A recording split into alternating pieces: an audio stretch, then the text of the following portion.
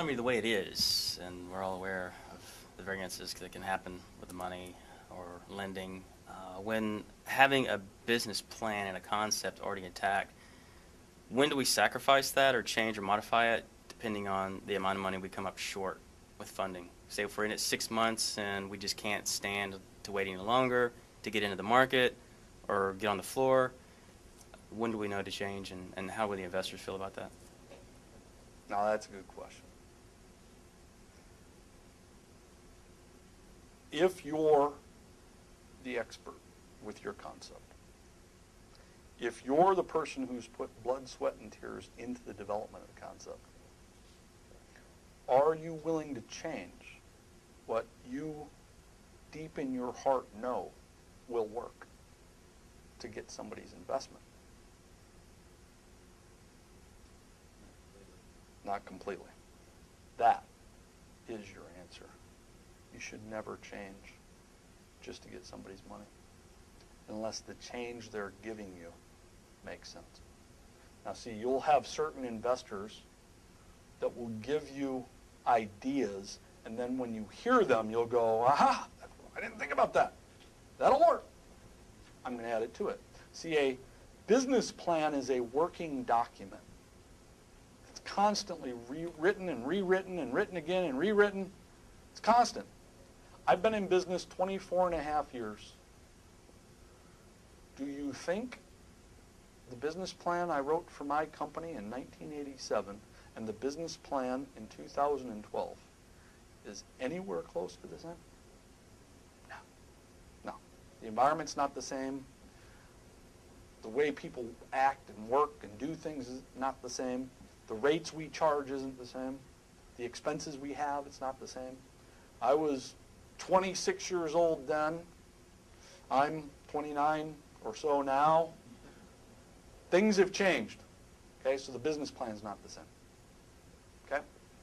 Well, it's the same with the restaurant business plan. If you do it properly, you're constantly going back to this document. People will give you an idea, you add to it, you change it. But the core of it, you shouldn't change.